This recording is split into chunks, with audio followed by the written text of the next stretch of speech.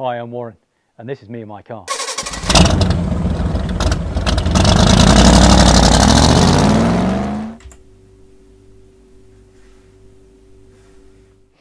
So the idea behind me and my car is it's a virtual car meet.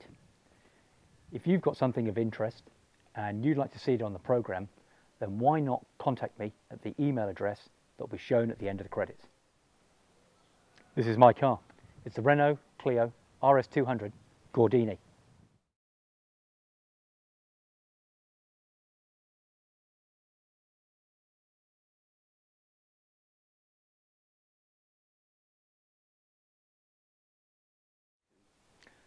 So like all good purchases, there's a great story behind this car. When I hit 50, I decided I'd celebrate by going to the Nürburgring and put a few laps in around the Nordschleife. So the first big flaw in that argument was that, one, I'd buy my own car. Granted, car's capabilities were well above mine, and we managed to stay off the grass and, importantly, out of the barrier as well. The other flaw was that when I would return, I would sell the car immediately. Anyway, without taking too much away from what I'm going to discuss later on, that didn't quite happen.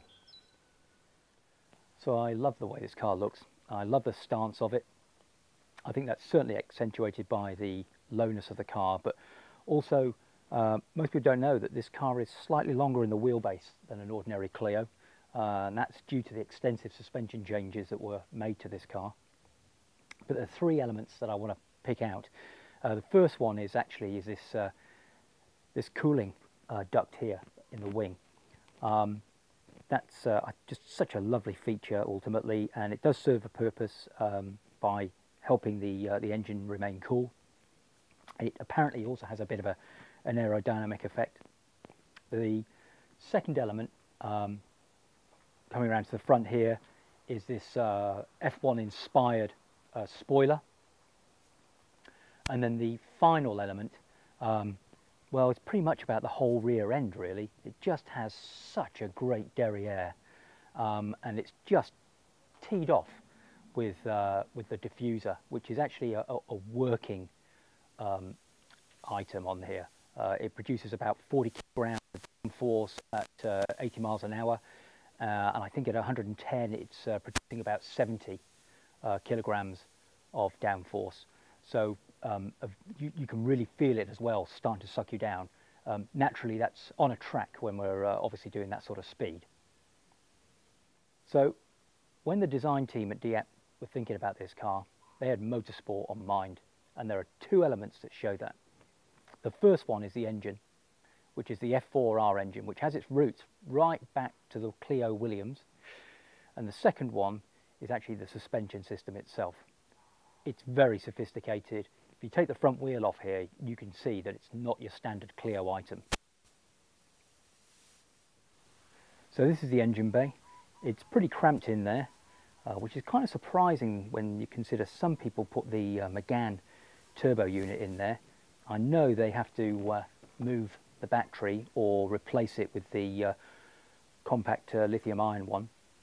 I have to say I prefer the look of the Clio Williams. I think it has a nicer finish to it, but it's a beast of an engine.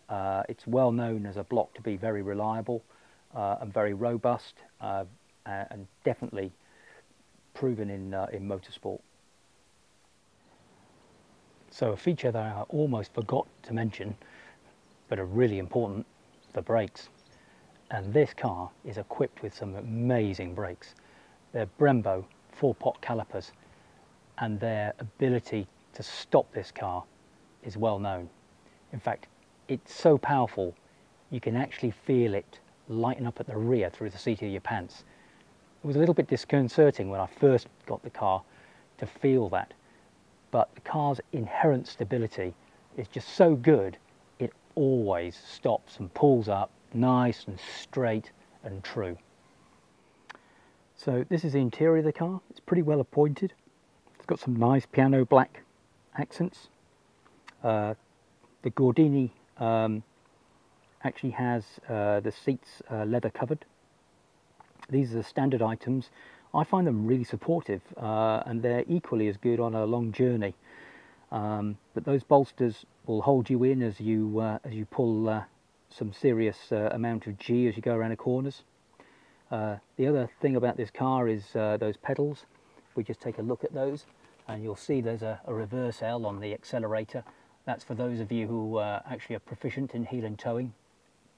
It's not a skill I particularly am adept at, but I see how it works.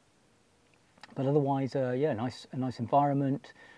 This has got fully adjustable steering wheel, which is not something that the Cup models actually get. They have this like fixed steering wheel position, which I understand can be a bit aggravating for some people.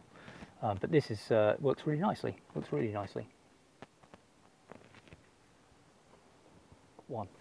Like most specialist cars, there are some flaws, and if you're going to buy a car like this, these are the things I'd tell you to look out for and be aware of.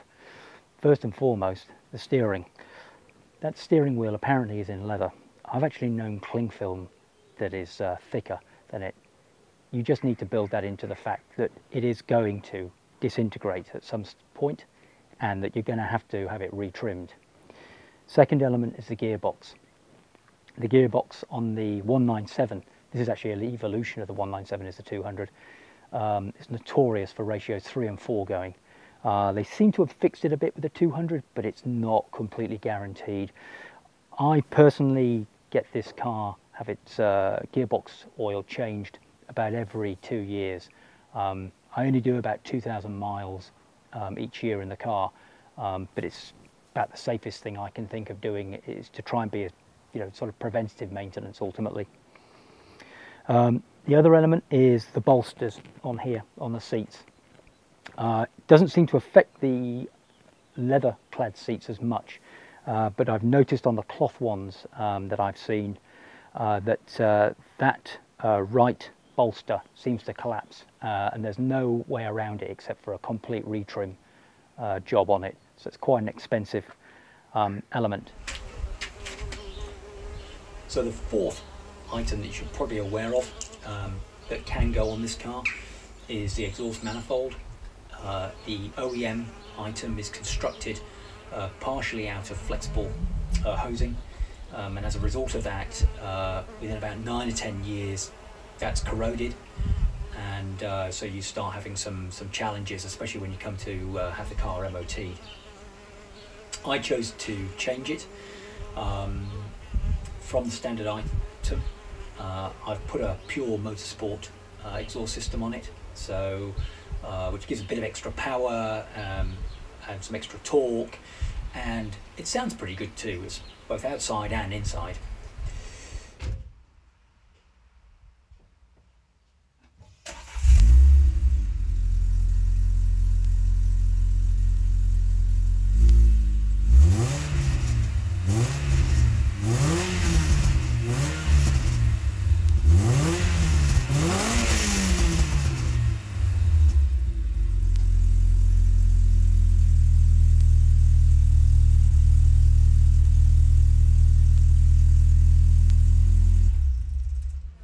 So I did have a broken spring on the front driver's side here. As a result of that, I made a decision to fit the iBack Pro springs. They lower the car by 20mm, which gives the car quite a nice stance, but importantly as well, is they're quite compliant. I didn't want to lose that because this car spends most of its time around here on the B roads, little bit of track day. So hopefully when we come to track days, it'll give me that bit of extra edge on performance. But importantly, what I've noticed is when I'm driving it around, is there's not a big difference in the compliance and the ride quality on normal roads. So I'm quite impressed by them. They've definitely been a huge benefit. Generally, I try to keep the car quite standard. I'm probably going to have the steering wheel retrimmed at some stage. So why do I recommend this car? Most definitely. It's phenomenal.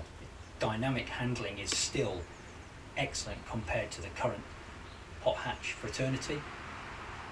It just is immense fun.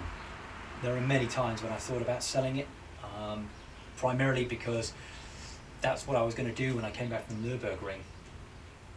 But I usually make the fatal mistake of jumping in the car and going for what I call one last drive. And I come back and park her up, close the door and think, oh, we'll keep her for a little bit longer.